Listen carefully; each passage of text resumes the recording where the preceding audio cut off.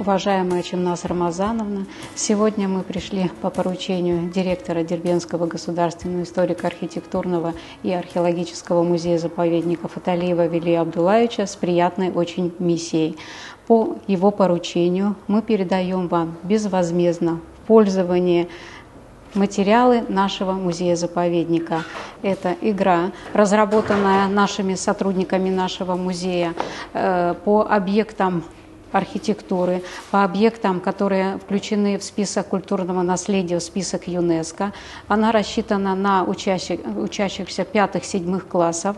Ну, в принципе, эта игра можно очень великолепная для семейного пользования. Здесь и дети, и родители ознакомятся с нашими памятниками, с объектами, с нашим наследием, нашим достоянием города.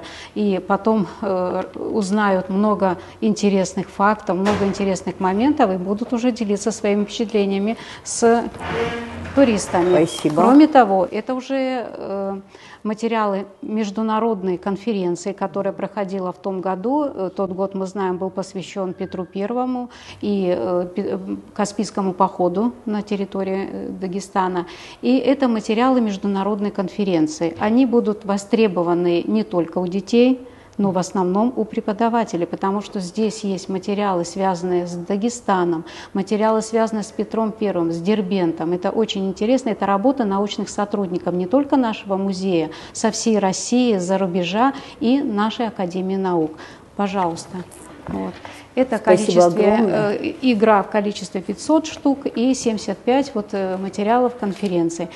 Наше плодотворное сотрудничество, наш договор, который заключен с вами, я думаю, будет иметь дальнейшие последствия. Велия Абдуллаевич надеется на дальнейшее плодотворное сотрудничество. Спасибо огромное. Я хочу выразить огромную благодарность, во-первых, Велию Абдуллаевичу, всему коллективу музея-заповедника за сотрудничество, за такое ценное сотрудничество с вами. В течение всего учебного года мы, наши дети, наши педагоги связаны с вами, постоянно посещают музей-заповедник. И тот подарок, который вы сегодня вручаете, это очень ценный подарок, реально ценный. И, естественно, эти книги, будут доведены до наших образовательных учреждений, до интернатов. Даже сейчас у нас планируется открытие несколько лагерей, пришкольных лагерей, на базе пришкольных лагерей. Как раз эти игры очень будут переданы им. Конечно, спасибо вам огромное. Да. Давайте подпишем тогда.